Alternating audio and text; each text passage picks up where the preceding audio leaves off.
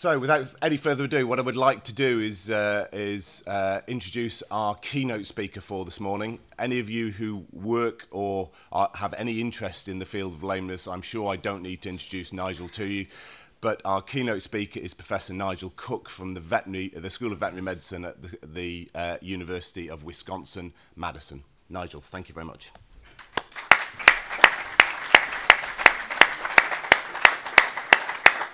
Thanks very much, John, and good morning to everybody. Thank you for the survivors of last night, and delighted for you all to join me this morning as I kick off this lameness session. I'm really honored to be here at the Buiatrics meeting, 3,200 attendees, the biggest on record.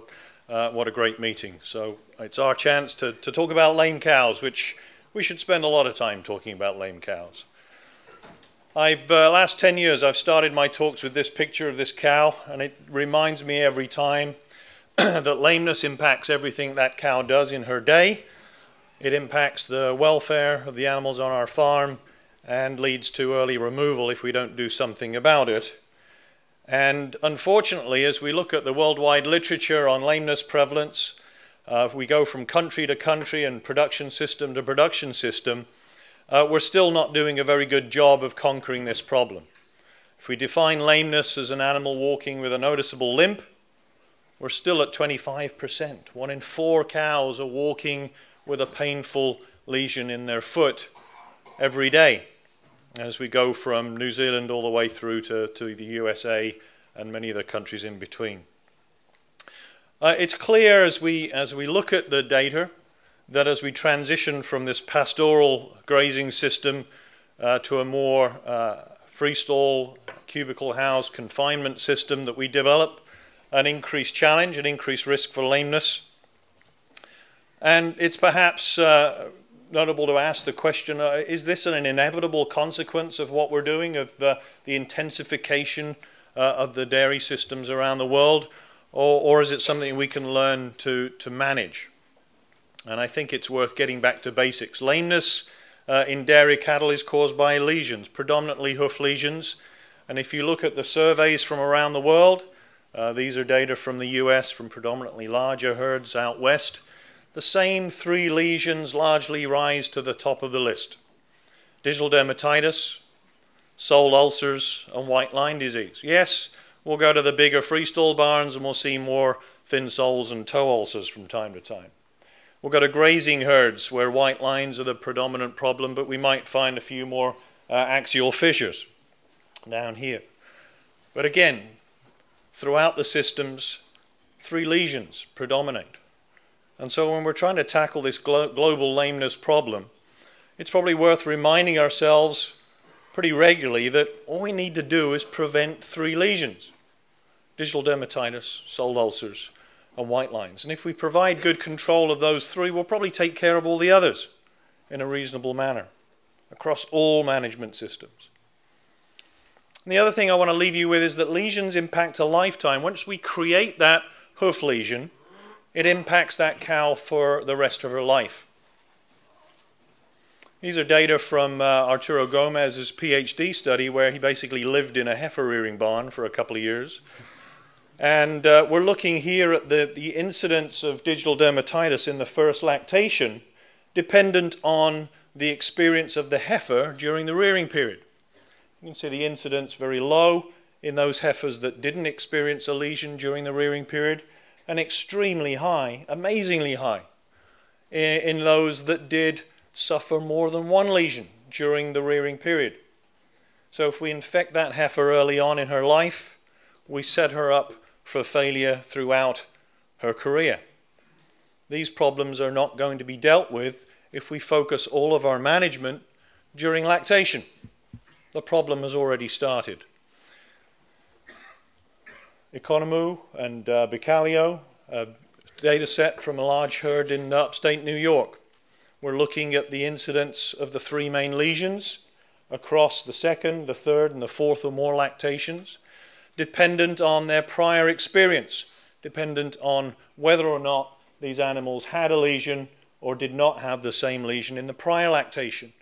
And as you look at that data, for all those lesions, you realize that when those animals suffer a problem in the current lactation, they have 2 to 4 times the risk of developing the same lesion in the next lactation.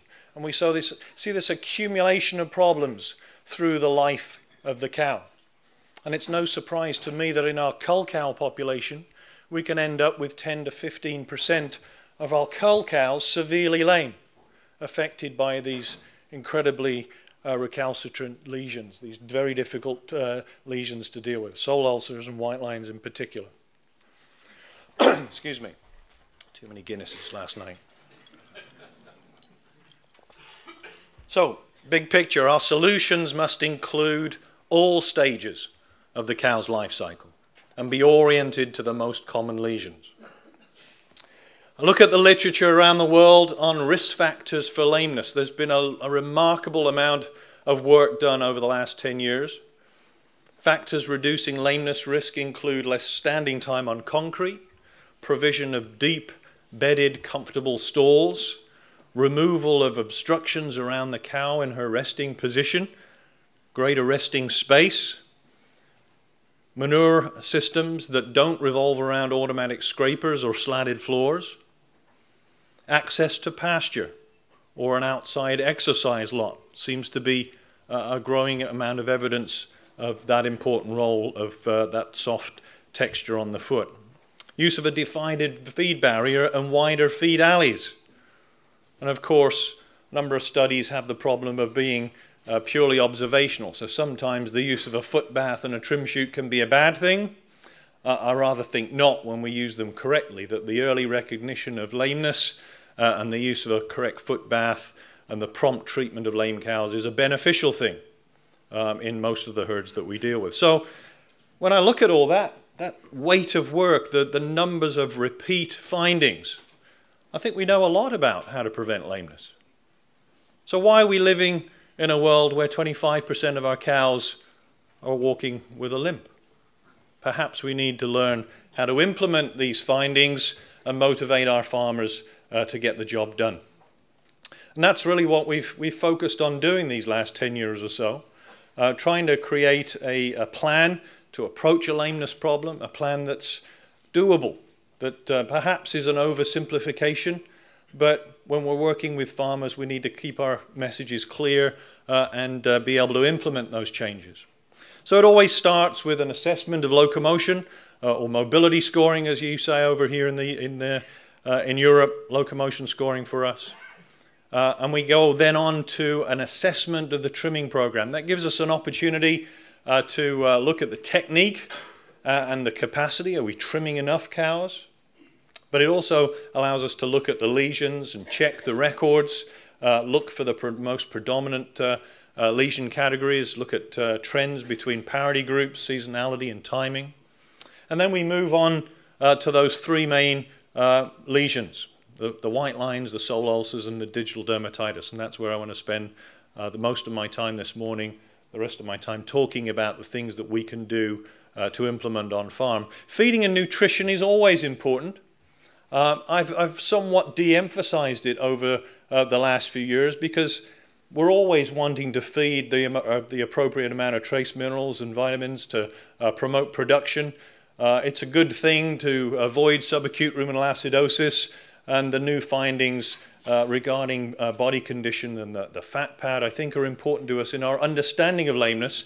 But most farms don't manage their dairies to create these problems. And I think we need to have an assessment of nutrition for sure, but I'm going to focus on these 3 lesion categories beyond nutrition for the sake of time this morning. Hoof trimming is supposed to prevent lameness. So when you go on a farm and you find feet that look like this, it's a shock to us. It's a shock that in most countries, hoof trimming is an unregulated program. You and I can buy a chute tomorrow and go trimming. Some of you will be good at it. Others won't. It took me 2 years to get rid of the guy who was doing this to these cows. Removing too much sole, shortening the toe, removing the outer wall, putting grinders up in between the toes, creating problems. Restoring a more upright claw angle and balancing the weight between the inner and the outer claw has been taught to us by Tucson Raven and others for years. And it's a good thing. If we do it right, it's a good thing. The benefits last 4 to 6 months or so. So it really promotes trimming at least twice in a lactation. And if you've got a good trim and you do it right, you can trim heifers prior to calving with good benefits. But if it looks like this, we promote trimming, we'll promote lameness. And I ask lameness experts around the world, I said, what proportion of the farms that you're troubleshooting on, so specifically lameness problem farms, is the hoof trimmer at least part of the problem? It's 100%. 100% of lameness problem farms have a hoof trimming problem. Hoof trimming is supposed to prevent lameness. So if it looks like this, stop doing it. Find somebody else better capable of providing those services. Removing the wall, exposing the corium in a weight-bearing area is a very damaging, very high-risk thing to do to promote problems, not solve them. So moving beyond our assessment of trimming, hopefully we've got a good trimmer. We're trimming at the capacity we need to trim cows as frequently as we need to in the system that we're working in. How about preventing those white lines? Floors cause trauma, increase the risk of slipping and create wear. And they do those things more when we don't handle our cattle particularly well. And it's those two things that collide together that create the risk for white line disease in our systems. So here's a group of cows on a 2,000 cow dairy. Most common lesion is the white line disease, or white line abscess. You'll have all seen it. Now I'm going to tell you that these are front feet. Huh? Most common lesion on this farm is white line disease of the front feet. So we're traveling together to Carl Berge and I are visiting this farm, and we're talking about how to troubleshoot this problem. And we're reminded of the work that Neil Chesterton's done in New Zealand grazing herds. And so I spend 10 or 15 minutes just watching the cows in the holding area. We've added cows. We're asking milkers to move more quickly, push those cows through the parlour, and they're pulling on the chain that operates the crowd gate. I'm going to ask you to watch the front right foot of this big black cow here as this crowd gate comes along and squishes her at the back of that group. Right now. So the floor's not very good. It's kind of eroded over time. We could certainly spend thousands of dollars putting rubberized surfaces in there. Don't know how we would re-concrete it when the place is being used for 22 hours a day. We could put rubber on there. They did that. It fails after time. It lifts up. We put a $100 timer on the crowd gate. Lesion gone in the next day. Didn't see it again. So white lines are a function of poor flooring and poor handling. Pushing cows, pushing them to slip and turn and twist. And we see a lot of poor handling on our farms. Our folks are not brought up on farms. They don't necessarily know how to deal and move with cattle. And they make mistakes. And we need to show them how to handle these cattle in a low-stress manner, allow them to pick their way and reduce the risk for these external forces and these problems that we see. We're going to try to make better floors. And again, universally, we haven't done a very good job of that either. Concrete is a slippery surface.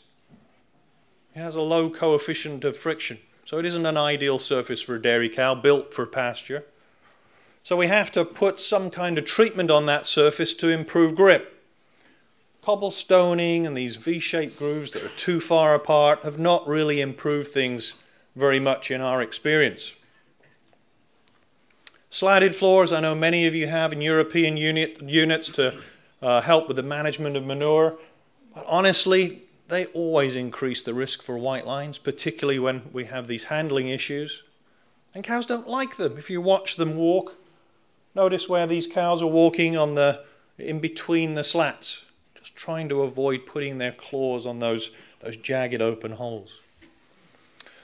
I'm very much in favor of the use of rubber flooring in a strategic manner, particularly in larger units in these transfer lanes where we help reduce wear around the parlour and holding areas.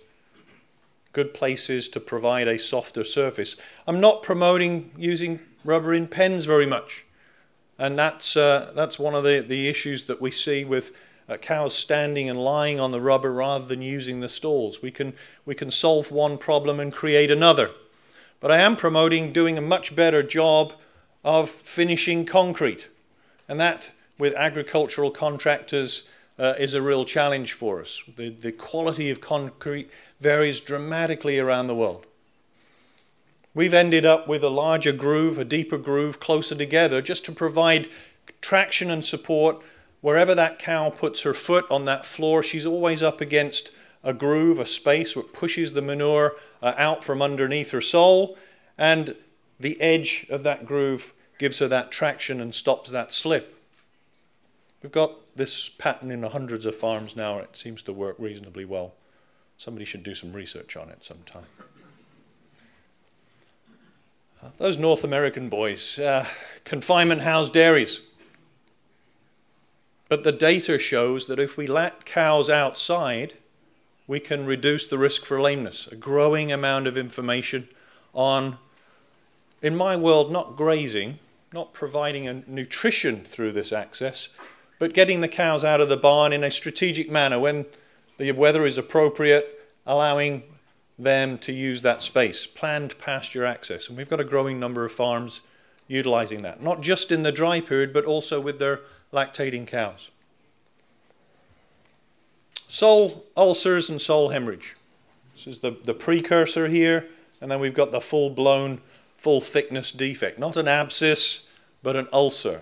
A lesion that forms from the inside out. Remember, white lines were outside in, external forces. Ulcers are inside out. They form from within. One slide to cover 2 decades of research on sole ulcers. Where are we?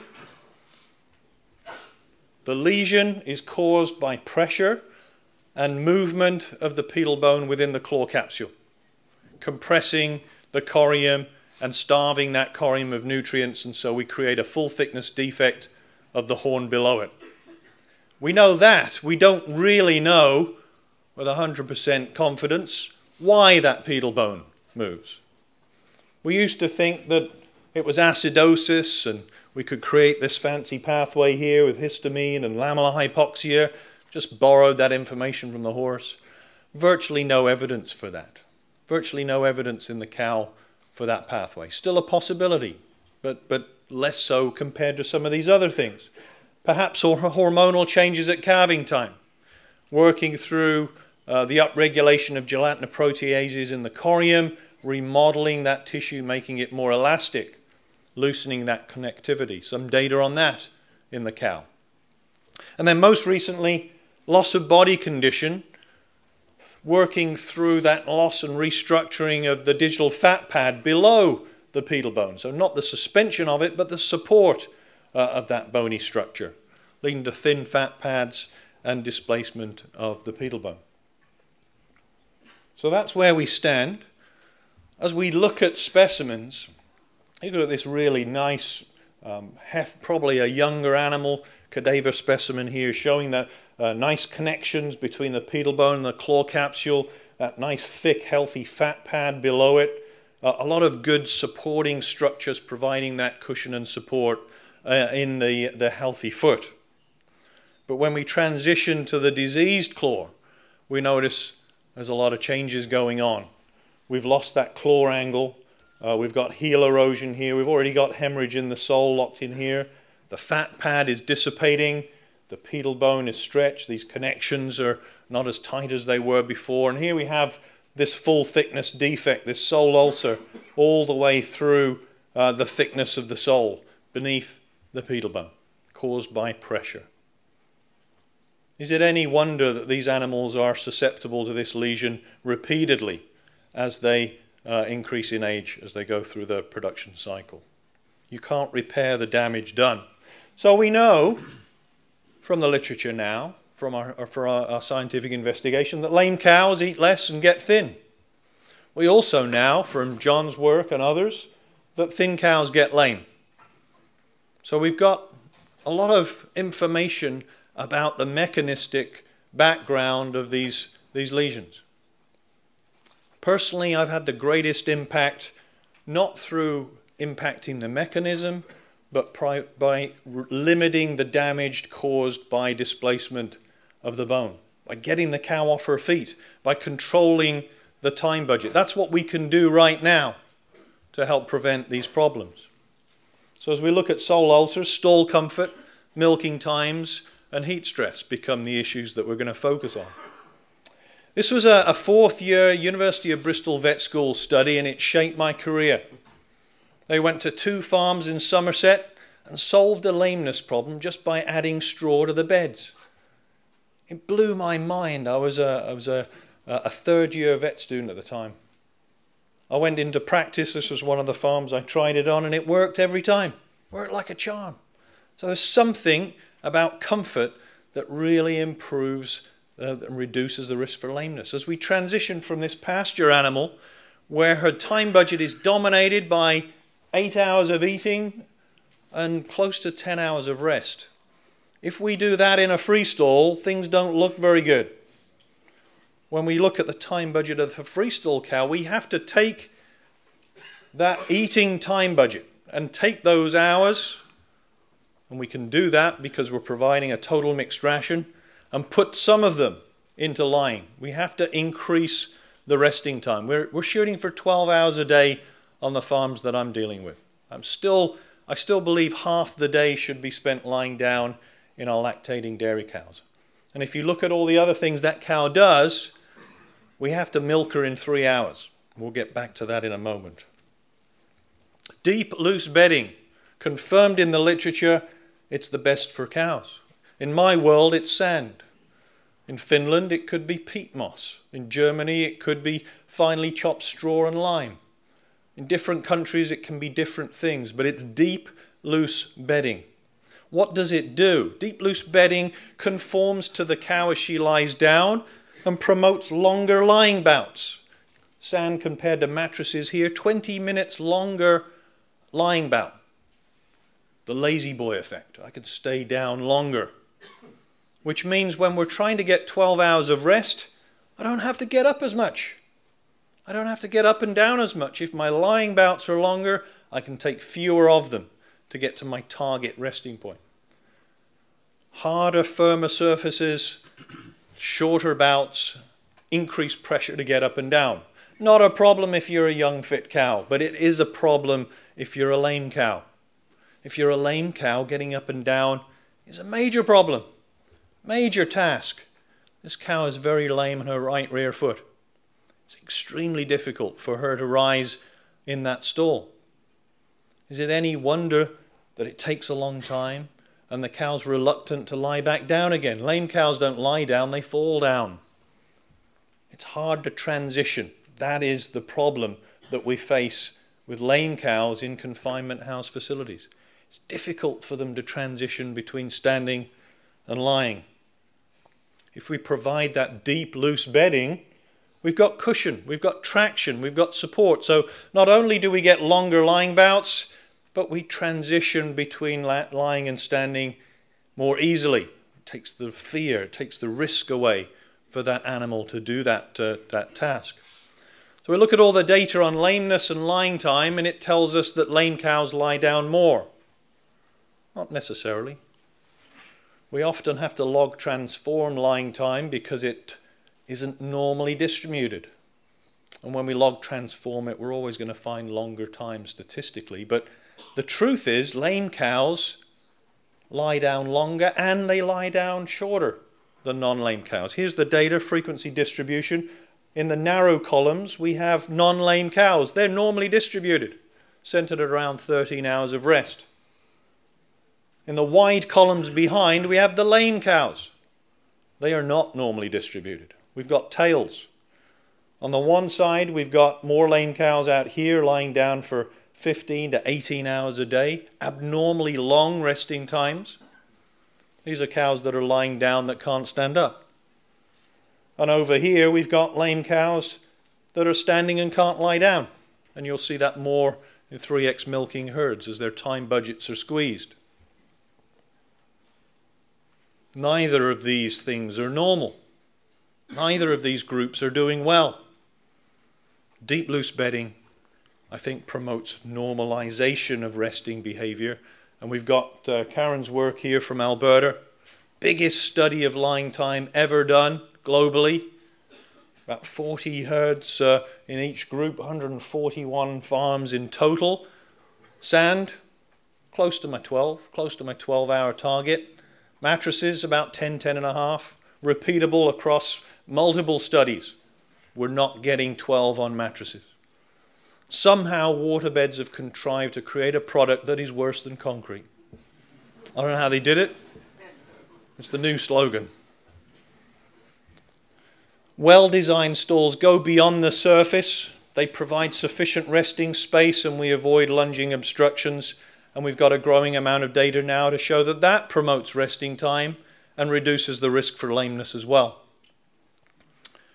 But milking time is the other bit that we get into trouble with. As we look at trying to preserve 12 hours of rest, it's very hard for our cows to achieve that goal if the time out of the pen milking is more than 3 hours a day.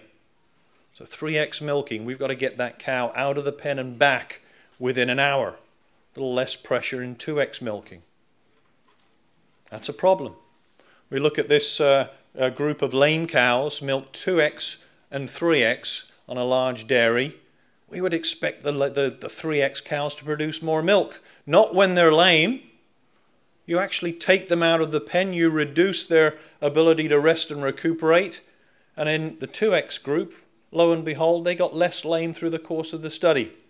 Taking the pressure off, reducing milking frequency in the high-risk population helps their time budget, helps their behavior, gives them that rest and recuperation they need.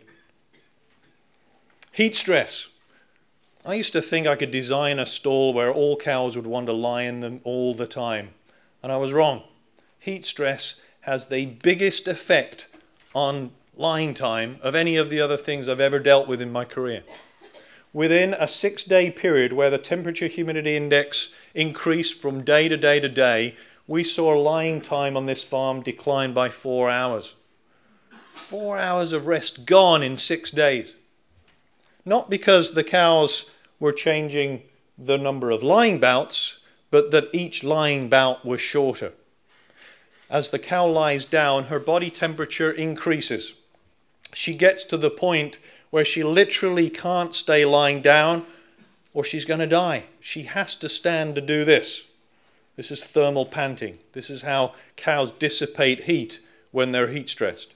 They simply can't do that well when they're lying down. They have to stand and dissipate that heat. Thermal panting saves their lives. These cows in many of our farms are approaching 106 Fahrenheit. Body temperature is very, very high during these heat stress periods. What effect does that have on lameness in our industry? Massive. A massive effect. In the late summer, our increases in sole ulcers and sole hemorrhage are repeatable every year within herd and across herds. Try to book a hoof trimmer in September. They're all busy. They're all busy. This is a timeline here. Black is the temperature humidity index on a single farm. No global warming in the US at the moment. You can see that.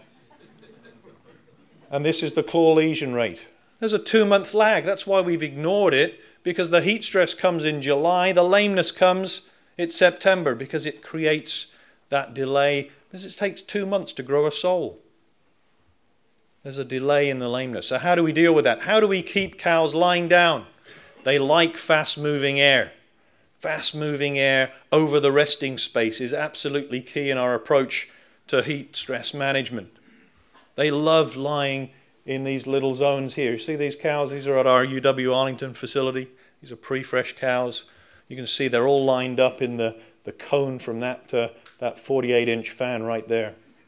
We've got to be within 20 feet or so, 6 meters, to get that fast-moving cooling airspeed. And unfortunately, we've typically spaced fans too far apart to achieve that.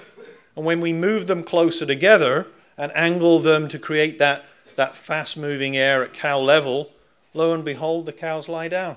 and they stay lying down. And we don't see the massive impacts in the late summer that we used to see. Where animals are brought together in a very close confined area, we can bring air down on top of them, not across the top of them, vertically down through positive pressure tubes. These fans are located on the side of the building. They're bringing air in. They're not sucking air out. They're bringing fast-moving air in, and we're piping that down directly on the cows to not cool them, but to help them cool. They're already cooling when they stand up. Physiologically, cows cool when they stand. They're thermal panting. We need to remove that heat and facilitate that cooling. That's what we're trying to do in this area here. We soak in the parlour, we soak in pens. I think as we look to the future, we've got to be much more strategic in our use of water. We've got optic sensors now that make sure that when the cow passes through a soaker station, the water lands on the cow, not on the floor. Some combination of that fast-moving air plus water applied to the cow. Or in some climates where we have low humidity, we can add water to the air and cool the air before it meets the cow. Those are the strategies that we see now and in the future. I see a future where we create a hybrid building where cows are allowed outside at strategic points of time, where we can naturally ventilate it, maybe with a little help during the winter. But when we really need that fast-moving air, we can mechanically ventilate the barn for that risk period. We're going to work on that with computational flow dynamics and three-dimensional models and build those barns on computers rather than in real life and test the theories and then go out to the industry with those ideas. My final lesion is digital dermatitis, the best till last, because in many production systems this is the most common problem that we face. And this has really been an issue of our confinement house dairies, and we're going to focus here on hygiene, on foot bath usage, and on treatment. Some very boring topics that most of you will say, well, we're doing all that. We're doing that already. It's amazing to listen to folks from New Zealand where we've got this wonderful grazing system that suddenly isn't good enough. Suddenly we put concrete feed pads out to feed the cows a little more concentrate after milking, and the cows now become closer to their manure, in intimate contact with the manure, which we know contains treponemes from the rumen. The risk factors are there, you just have to create the building. And we're starting to see that even in these pastoral systems. We know hygiene is extremely important, and that maceration of the skin caused by that constant exposure to moisture is a huge risk factor for this disease. We now know genetics are a big factor. We have bred within our Holstein breed a susceptibility to digital dermatitis. And we're hoping with the recognition of parts of the genome that we can work back out of that problem. We know we can manipulate the quality of the epidermis through trace mineral supplementation to help prevent this disease, particularly in the heifer population. And we know the role of infectious agents. Many infectious agents probably involved in the whole microbiome of this disease, but I strongly believe treponemes are central to the creation of these lesions. So we've got a balancing act. Acute lesions, ones that we're very familiar with, always want to have more fun. They want to become chronic. And we're going to stop that with treatment, topical treatment. And you're going to say, well, we always do that, Dr. Cook. And I'm going to say 90% of you aren't doing it properly. Because we have to treat the acute stage cows before they're lame, very early on in these lesion development. We have to actually go look for the lesions, not look for lameness at this stage, look for the lesions as soon as they are occurring, which requires deliberate surveillance, probably in the parlour, sometimes along the feed line, but we're going to have to go and look for them and treat them. And in my world, in my world, our topical treatments are still revolve around oxytetracycline. It's still incredibly successful on these early lesions. This is the single wrap approach. We're just putting a little bit of 2 grams of tetracycline on the lesion. You don't need very much. and one wrap around with the vet wrap here. Show you the technique. That wrap falls off probably the next day or the day after. Doesn't stay on very long. If you see a cow that looks like this, and the farmer said, yes, she just got the lesion yesterday, you know you've caught them in a lie. This is proliferation. These are skin cells that don't know what to do anymore. These are not hairs. This is proliferation of the epidermis. This is epidermal skill cells gone crazy. They don't know what to do. And we know the duration of this problem. Proliferation is a bad sign. We know when we start treating heifers over the course of 2 years, treating them twice a week rather than using a foot bath, we go from about 15 to 25% acute lesions, where 45% of them have proliferation at the start of the study, to 5% or less with no proliferation at the end of the study. Early effective topical treatment. Chronic lesions are not going to respond to 2 grams of Oxytet. What we're going to do with them is use the foot bath to stop them becoming acute again, to stop them having more fun. That's the role of your foot bath. The foot bath may help us with treatment a little bit, but the main role of that foot bath is to stop this transition, or at least reduce it. We use formalin, we use copper sulfate, and a myriad of other things in our antibacterial baths. The focus for me is on making sure the stuff gets on the cow's foot. They work much better then. The bath has to be long to ensure sufficient numbers of immersions of the rear feet to get that contact time to improve efficacy. 3 to 3.7 meters long. We can hold the bath at 200 liters if we make it narrower. We have a higher step in to short stride the cow. Behaviorally, we know it works.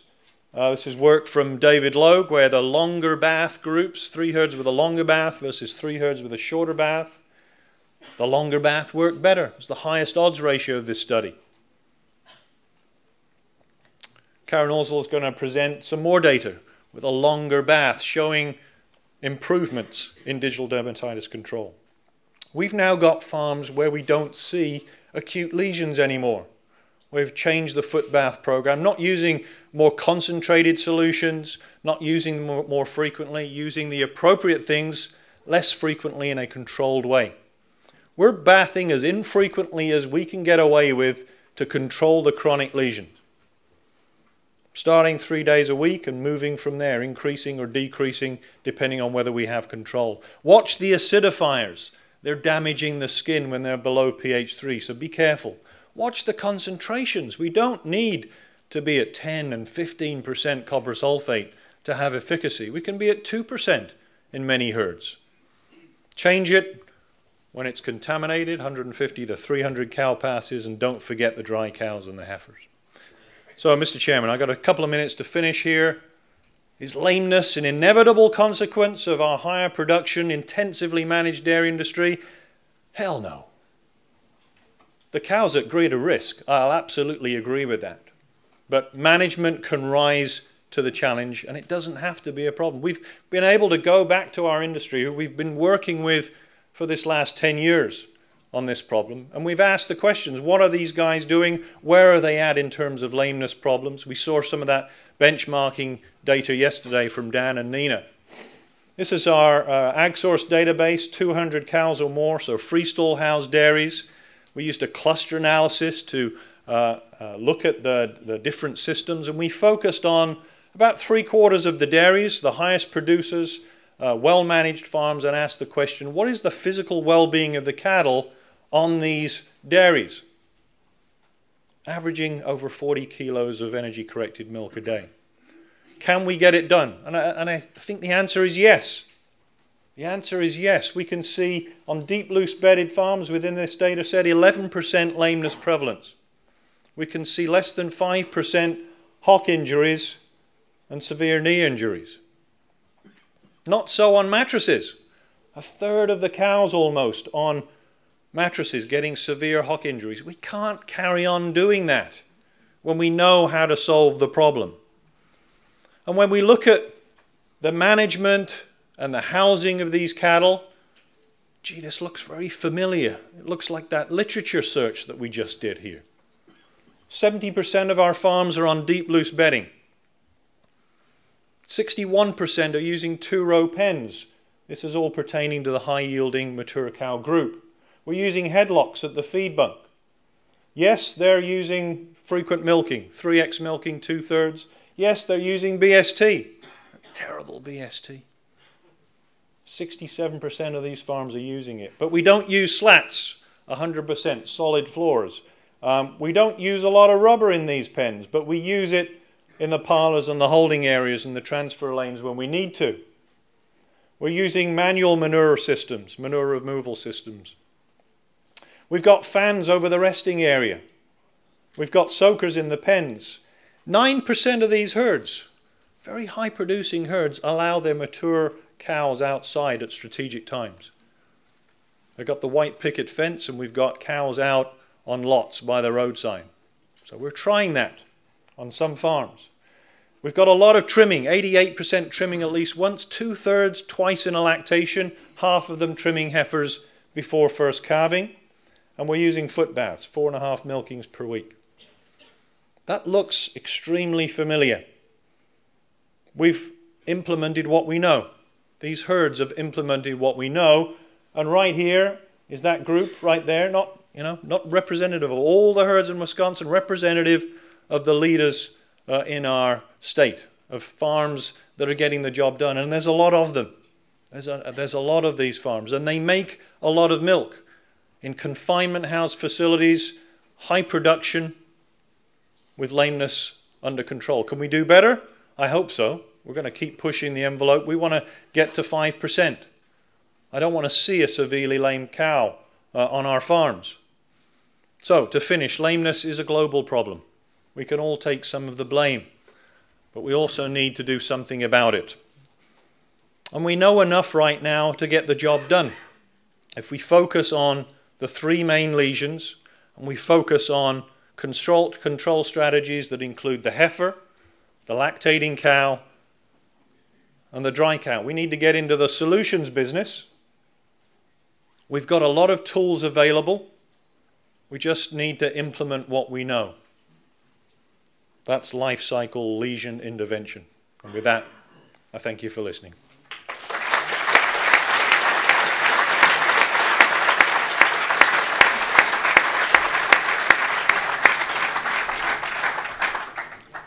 Great, thank you very much, Nigel. I'm sure everyone will agree that was a fantastic start to our morning on lameness. We've got a couple of minutes for questions if anybody has got anything they'd particularly like to ask Nigel. So we've got one here to start. Can we get a microphone, please, coming up? And could you just say who you are and where you're from, please? Good morning, my name is Alfredo from Mexico. You're talking about airspeed. What's your recommendation on this issue without affecting dry matter intake? The airspeed above the resting area, you're talking about velocity? Airspeed. Oh, airspeed. And how do we implement that without affecting dry matter intake? Without affecting dry matter, what's your recommendation for the airspeed? It's really about placement and priorities. We started 15 years ago putting fans over the feed bunk because we thought that would promote dry matter intake and so on. Really the trend has been over the last 5 to 10 years is to move the fans over the resting space. We absolutely have to get the cow to lie down. Those herds I showed you were averaging 100 pounds of milk. There's nothing wrong with our dry matter intake. So I think we can move those fans successfully. I think ideally we'd have fast moving air over the bunk as well, but it's about priorities. My priority is where the cow lies down. Thank you. Any further questions? Oh, we'll have time for one more after this one. Ben Holtzhouw from the Dutch Animal Health Service. Thank you, Nigel, for your excellent presentation. It was nice to listen to you. I have just one comment about your slide about the use of the copper sulfate in the food baths. At the long term, we have a problem with that. Yes. And, what's your opinion about the use of the organic acids in in the food, but it seems to be a relative good alternative. Absolutely. I think globally, again, we're using a lot of copper sulfate, we're using a lot of formalin. We can still use those products in some countries, not in others. I think those are the best products. And as we move away from them, we lose a little bit. But I think we can do that when we have a good surveillance program. When you're controlling the acute lesions with identification and treatment, we can use a lot of different products that are much less toxic and easier to manage in foot bath programs and still maintain very good control. They may not be as good as copper and formalin in terms of the big picture, but they may be good enough, and there's plenty of evidence to suggest that's the case. And I think that's where a lot of countries, yours, Denmark and so on, are moving because of the controls over those kinds of products. Thank you. One final question. Yes. Malcolm Finney, United States, Ohio. Turning your cows out on the exercise lots, what time period is beneficial? How long do you have to have them out for benefits? And do you do it also in the wintertime when ground is frozen? So that's where research comes in. Let's fill in the blanks. My approach is some of the cows, some of the time. When the weather is fair, when it's appropriate to do so, open the door. If it's pouring with rain, if it's 100-degree heat, cows aren't going to go out anyway. And I think we can just strategically use it for certain groups of cattle at certain times. There's plenty of data showing that cows will go outside during the night. They prefer to do it then. There's data to say that even when the freestall barn is overstocked, they'll go back in there during the day. They like to do both. They like to.